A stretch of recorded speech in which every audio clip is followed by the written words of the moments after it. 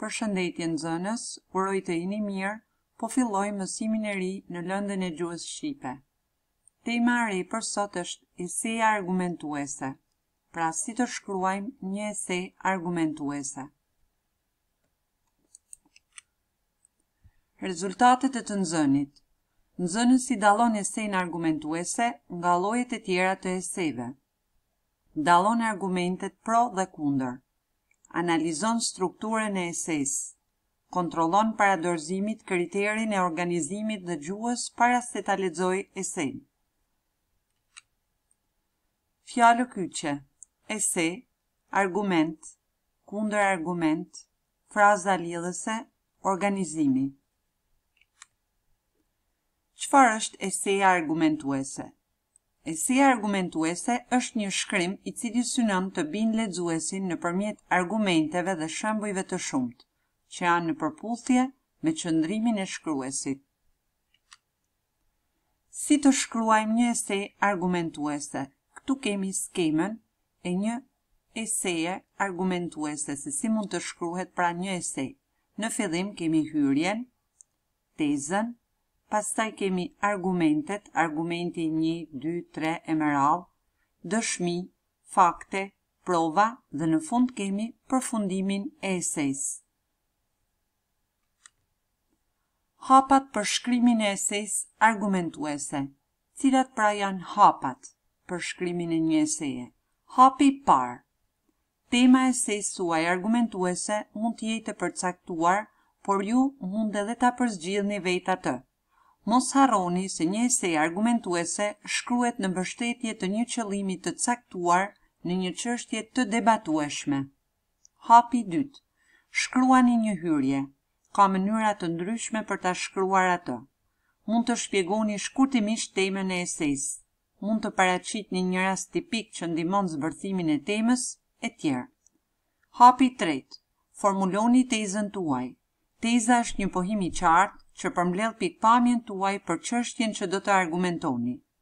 Teza shfaqet zakonisht në fund të paragrafit hyrës. Hapi 4. Shkruani zhvillimin e esejs. Formuloni dhe strukturoni argumentet tuaja. Mbështeteni ato me fakte, shembuj dhe prova. Kërkoni për temën tuaj në burime të ndryshme dhe të sigurta informacioni, si në libra, revista, gazeta apo në burime të besueshme në internet. Zgjidhni thënie që mbështesin qëndrimin tuaj. E mira është që të përfshini citate nga dietarë dhe burime të sigurta.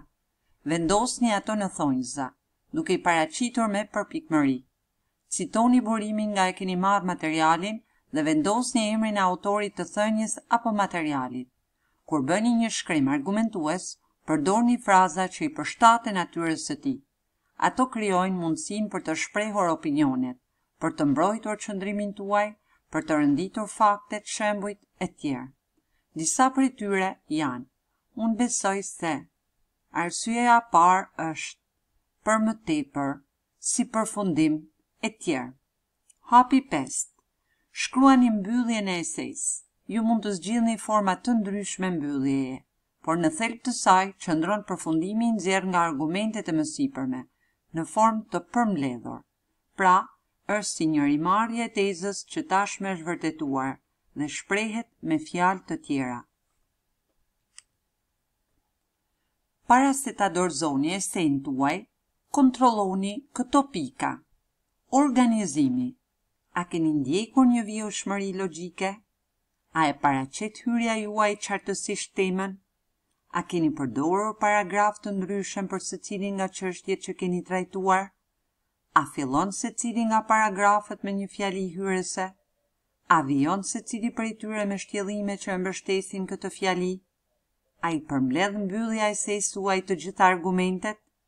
Dhe tek gjuha, të kontrollojmë këto pika.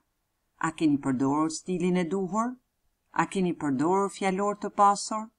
A keni përdorur fjalët dhe frazat lidhëse të duhura për të lidhur idet? A e keni organizuar esejnë tuaj në paragraf? A keni përdorur citime? A keni verifikuar esejnë për gabimet drejt shkrimore dhe gramatikore? Pra, përpara se ta dorëzoni esejnë tuaj, është mirë të kontrolloni pikat rreth organizimit dhe gjuhës. Detyrë shtëpie. Për detyrë do të merrni pyetjen numër 3, faqja 148.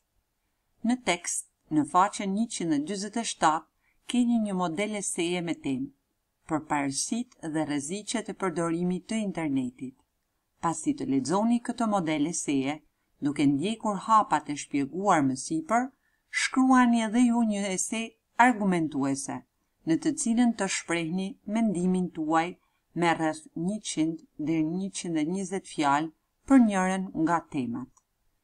E para, rruga drejt suksesit. E dyta, miqësia e vërtet.